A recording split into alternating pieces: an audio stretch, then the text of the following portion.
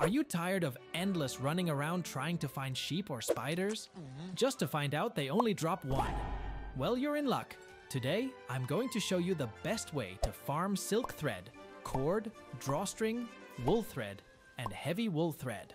Talk to one of your villagers about refining jobs and select Create Textiles. Then they will start farming.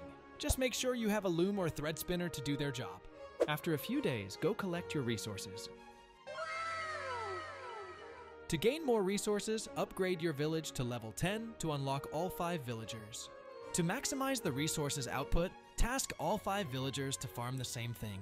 For even more output, build multiple villages nearby or in both the snow and desert biome. That's it for today's video. Hope you learned something new today. Make sure you are subscribed. I'll be making more videos like this.